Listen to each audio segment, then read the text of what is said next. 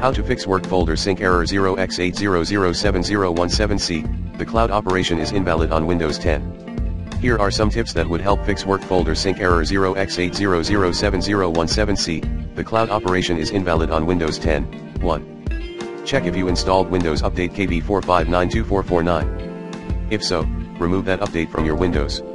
2.